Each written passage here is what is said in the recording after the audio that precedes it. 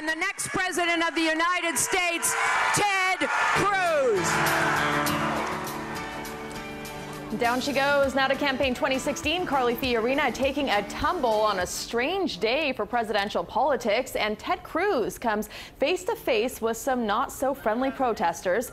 CBS 4 anchor Eliott Rodriguez joins us with the race for the White House. Eliott? Well, Rutabaga, despite a deal with John Kasich, Ted Cruz is trailing Donald Trump in the polls in Indiana, where nothing seems to be going right for Cruz or for his running mate Carly Fiorina. And the next president of the United States, Ted Cruz. Carly Fiorina dropped like a brick. Here it is again. It happened during a Cruz campaign event in Indiana, and Donald Trump wasted no time chiming in. She just went down. She went down a long way, right? And Cruz didn't do anything.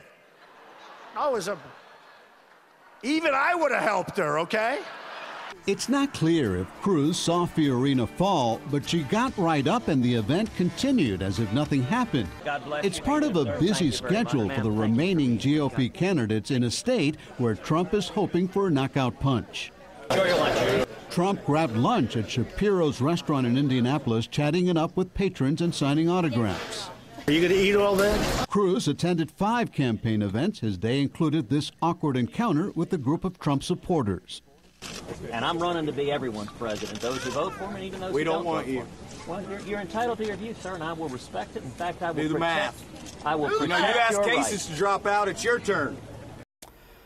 Well, Indiana has 57 delegates. A win tomorrow night would put Donald Trump over the 1,000 delegate mark.